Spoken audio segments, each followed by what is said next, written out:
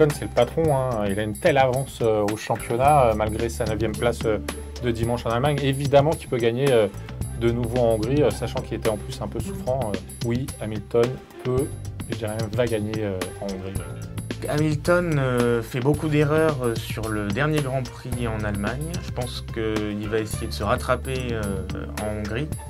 Et donc on va avoir un Hamilton offensif qui va, je pense, bien rouler. Alors Hamilton, il est toujours favori pour ce Grand Prix d'Allemagne, hein, depuis le début de la saison, et il domine un petit peu le débat. Mais par contre, c'est vrai que Ferrari risque d'être en forme, surtout s'il fait chaud en Hongrie. Donc il y aura sûrement encore cette bataille Ferrari-Mercedes. Bon, Hamilton, il s'est un petit peu raté sur la course précédente, mais on l'a bien vu, ça s'est joué vraiment à pas grand-chose. Comme d'hab, dès qu'il se rate, il revient 10 fois plus fort après. Il a gagné l'an dernier, donc il est quand même bien parti encore pour remporter ce Grand Prix de Hongrie.